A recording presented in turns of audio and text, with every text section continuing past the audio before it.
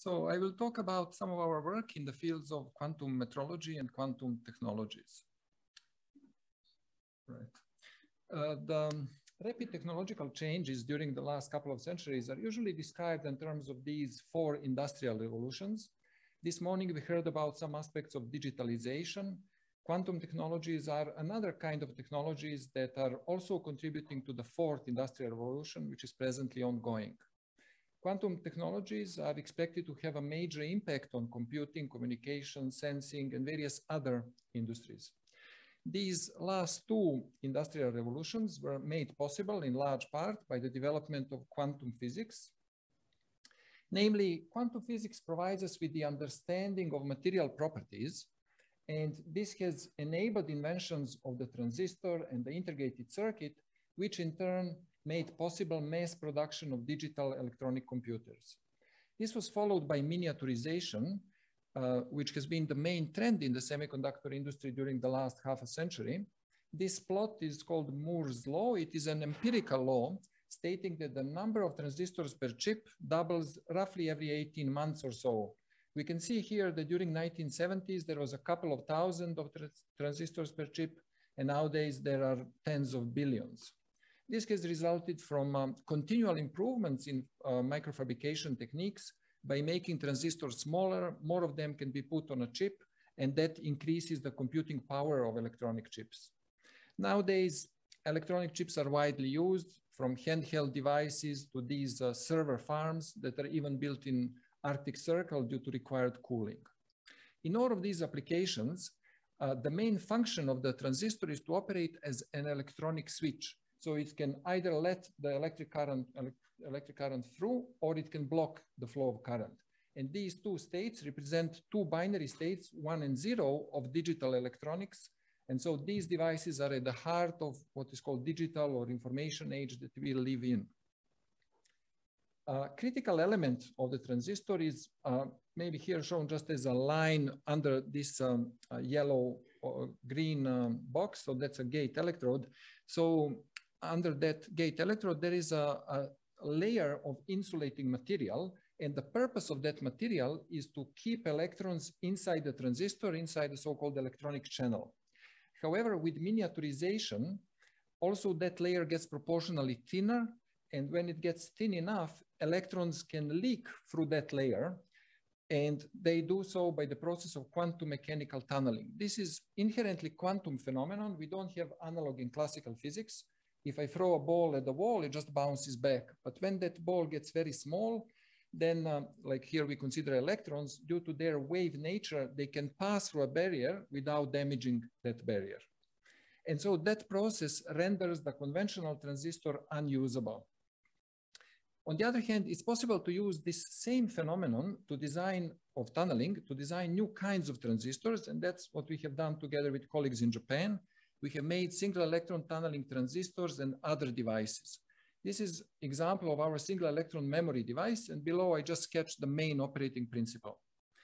Near the middle of this device, there is a small metallic island of a nanometer length that is separated from an electrode by insulating material through which electrons can tunnel. And the purpose of this island is basically just like serves the purpose of a box. So by operating this device, we can put 1 electron into the box that represents state 1. When we remove it, box is empty, and that represents state 0. So here we use 1 electron to represent 1 bit of information. And that is the ultimate goal of miniaturization in digital electronics that I have shown on the previous slide. Around the same time when we were working on this device, another team in Japan produced the device on the right. This device has essentially the same electronic circuit diagram as our memory, but they used superconducting material. And superconductors are characterized by the fact that they have no resistance to the flow of current. This is a consequence of self-organizing of electrons at low temperatures in these materials. Namely, they spontaneously get paired in so-called Cooper pairs. And so in their case, again, they have a small box. When they put a pair of electrons into the box, that's state 1. When they remove it, box is empty, and that represents state 0. However, significantly in the superconducting case, it's possible to put a pair of electrons into a superposition whereby that pair is simultaneously inside and outside the box. Superposition is another inherently quantum phenomenon. Again, we don't have analog in classical physics. But then this represents a qubit or a quantum bit. So that's a unit of quantum information. So these systems can be in states 1 or 0 or 1 and 0 at the same time. This was the first realization of a qubit in electronic circuit, and that opened the door for the quantum information processing, a new area of science that is currently very active. This is the smallest quantum computer because it contains only one qubit. Currently, the state of the art is shown on these images. On the left is a Google Sycamore processor. It has 53 qubits, and it was used to solve a problem in a couple of minutes. And it is calculated that it would take about 10,000 years on a top supercomputer. On the right is another processor made by a team in China. It was used to solve another problem, again in a couple of minutes, and it is calculated it would take billions of years on a supercomputer. These achievements are called quantum supremacy milestones.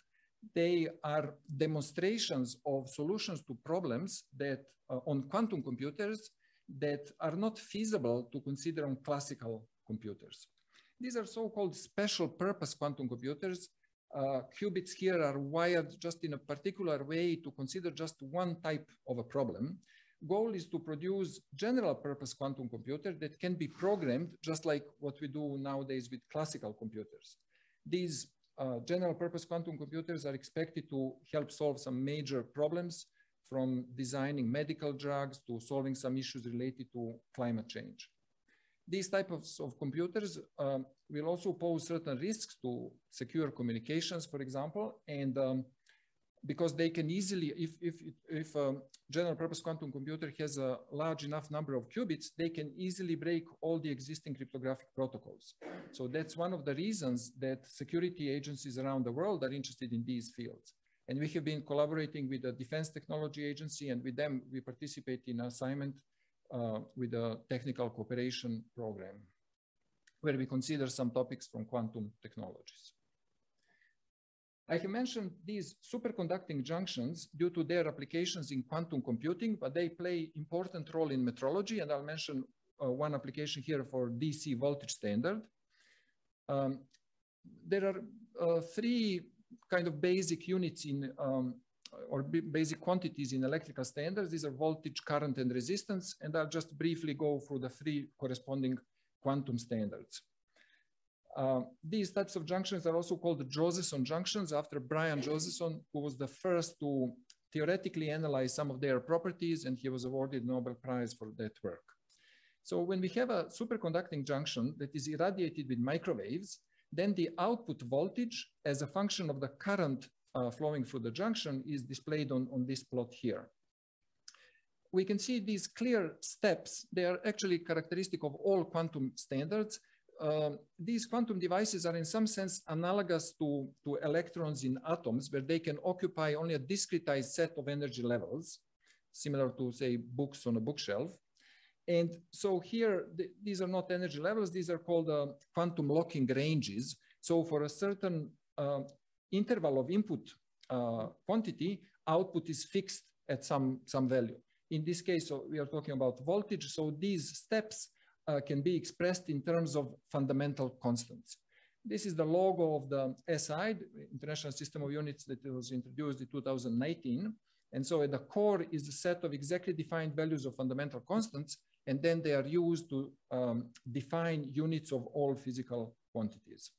Output from a single Josephson junction is in a millivolt range. So to increase this, one produces arrays of serial connection of Josephson junctions of thousands of them. Nowadays, there are chips with hundreds of thousands of these junctions. And this is a typical chip layout. MSL has several of these.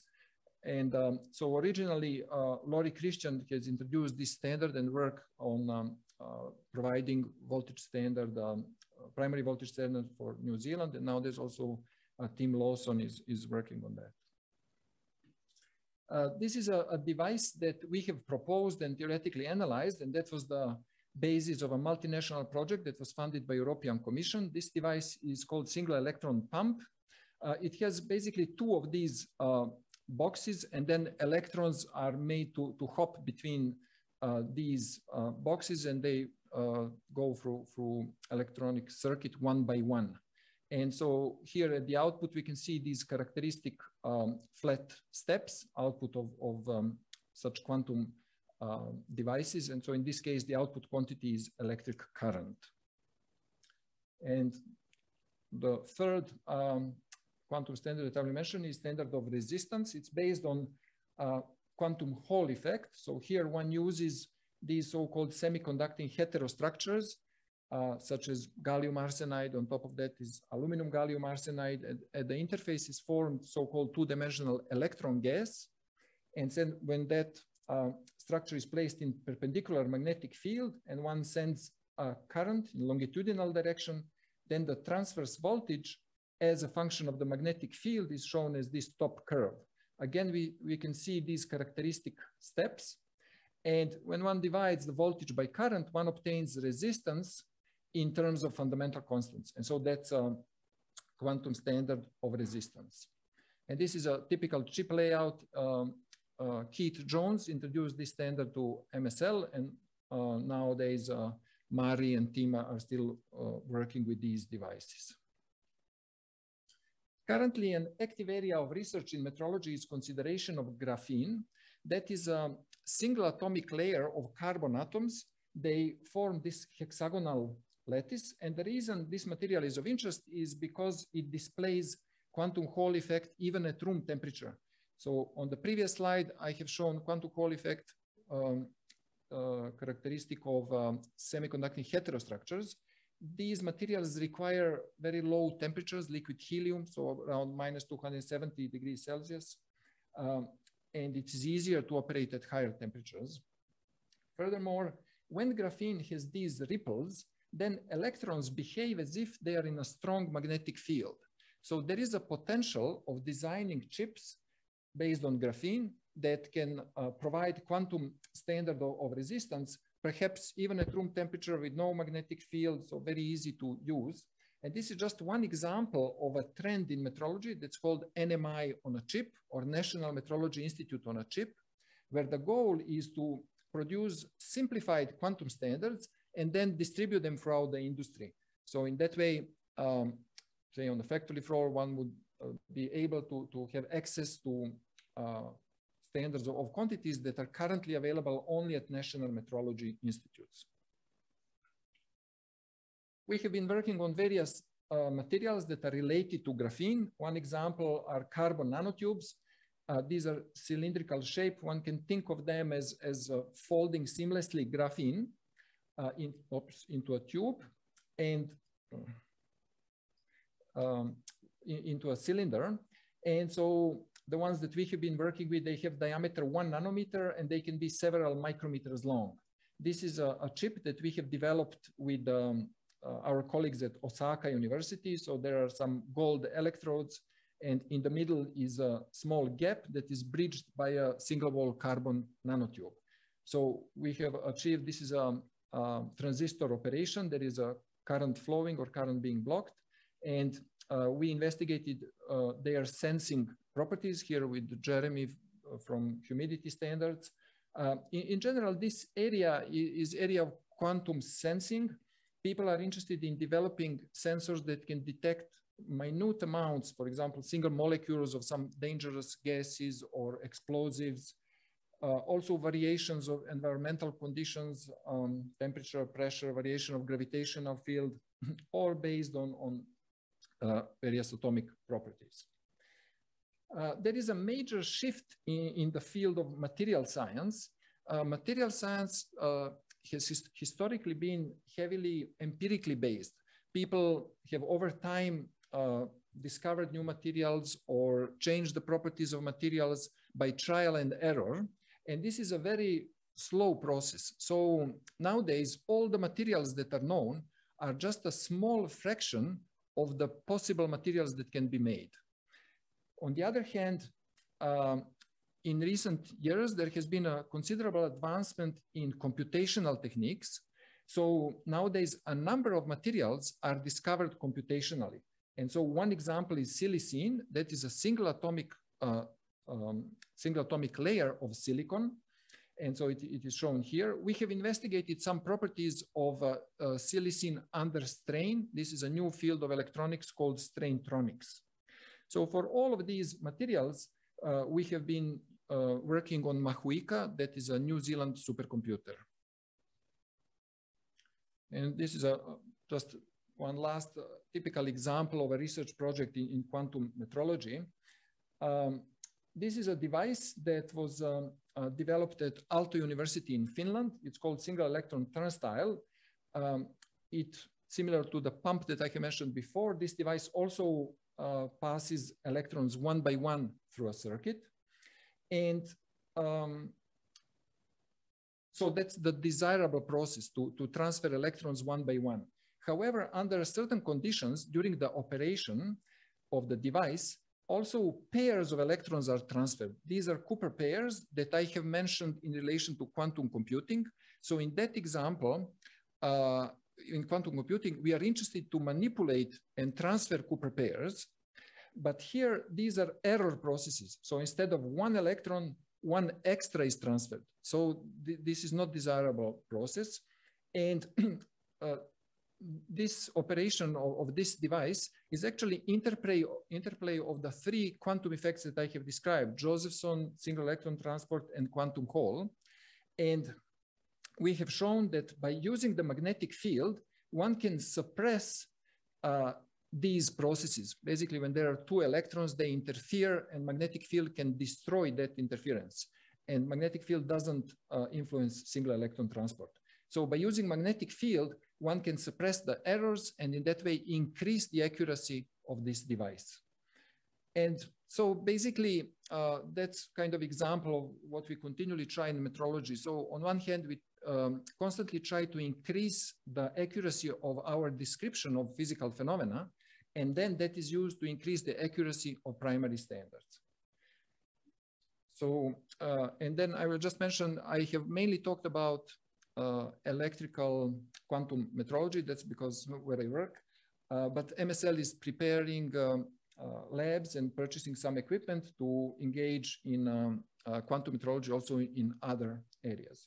So with that, I thank you very much for your attention.